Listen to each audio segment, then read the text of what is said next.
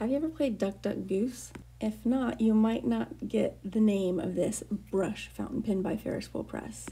But we thought it was, like all the names Ferris Wheel Press puts out there with their inks and pens, very clever. We just recently restocked our Ferris Wheel Press brush fountain pen, so I thought I'd give you a full unboxing since we didn't have one up for you.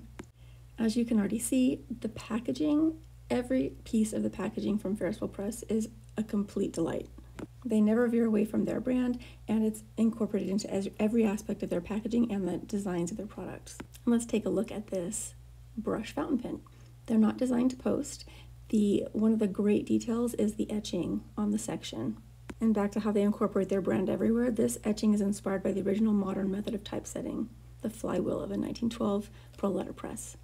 The brass of the section and also the lug nut-like center on the cap is going to age over time. It does have a stainless steel nib and a cartridge converter fill system.